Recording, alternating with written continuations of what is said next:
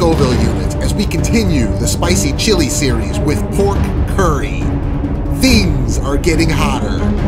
This is 999 Things to Cook.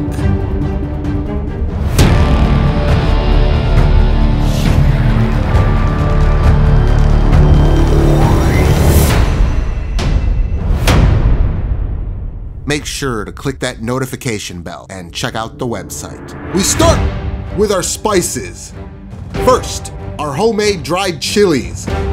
If you don't know how to make these, then check out my last video, episode 29. I have dried red hot peppers that are going on 2 plates. I'm dividing them up for different uses that you will see as we move along here. Next, we have some dried long hot peppers.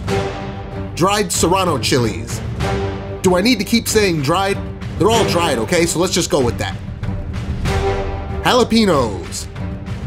Poblano Peppers. Half a cinnamon stick. 2 bay leaves. 1½ teaspoons of cumin seeds. 2 green cardamom pods. A teaspoon of Szechwan peppercorns. A teaspoon of black peppercorns. 1 black cardamom pod. About a teaspoon of coriander seeds. We also have some turmeric powder and some Kashmiri chili powder. And some red Thai chilies for that plate, but we will be using more than that, I promise. On to the meat.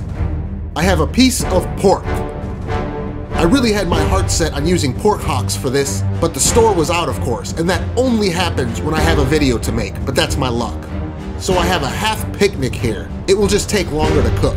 I wanted to make sure there was plenty of fatty skin on the pork for this dish. So basically, I'm cutting off big chunks of meat. No need to worry about being too precise with your butchering here. Then just cut the larger chunks in half. Basically trying to make them all relatively the same size so they will lay nicely in the oven pan. Don't worry, I'm going to use this bone here in a minute too. Take some chicken stock and pour enough in the pan to submerge all the meat almost completely. Then we take the smaller plate of chilies and dump them in. Cover it with foil and into a 350-degree oven for about 2 hours. Next, we get our curry started. All the spices go into a dry pan on medium heat and are gently toasted until you can smell the aromas. Just don't burn them. You might remember this step from my chicken curry video. After they are all toasted, you grind them up along with the chilies. Using my coffee grinder that I only use for spices, I had started with the chilies. It took a couple batches of grinding, as you can see. Then I moved on to the spices that we had just toasted. I have them in separate little bowls so that you can get a nice close-up like this. Notice, the bay leaves, cinnamon stick, and black cardamom pod are still whole. Okay, so I have a wok to which I will add some grapeseed oil. You don't have to use a wok for this. I'm just using one because, well, I want to. Throw in a roughly chopped onion and cook for a minute or 2. I'm hitting it with some salt. Of course, we need to add some of this. Check out episode 27 to learn how to make this spicy chili oil.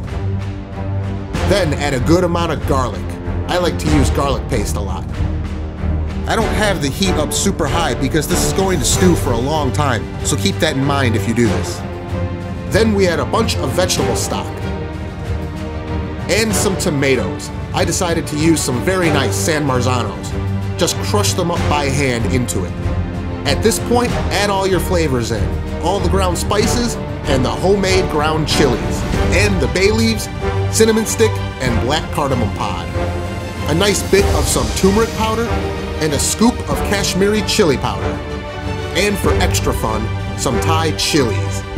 I think I added about 7 or 8, but who's counting at this point? I added a little more stock just to give it some room to reduce. And then in goes the pork bone. I just wanted to try to get some of that marrow to melt out of it to increase the flavor. Turn the heat on so that it will come to a simmer, and it will simmer until the pork in the oven has been in there for 2 hours. This is the actual color at this point. I used my iPhone for this shot.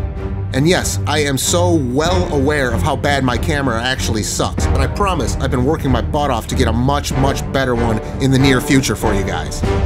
So now the pork has been in the oven for 2 hours, and it is about halfway cooked at this point, I think. Remove all the pork from the pan.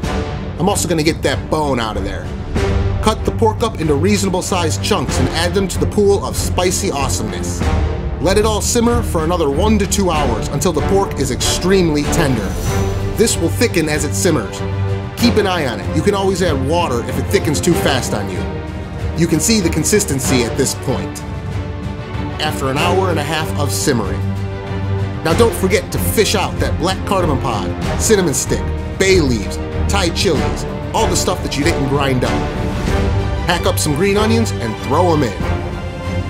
A little Amish butter to give it some shine. Regular butter's fine too. Taste for additional salt needed. Little bit. And some fresh herbs. Cilantro works well. I'm using parsley here.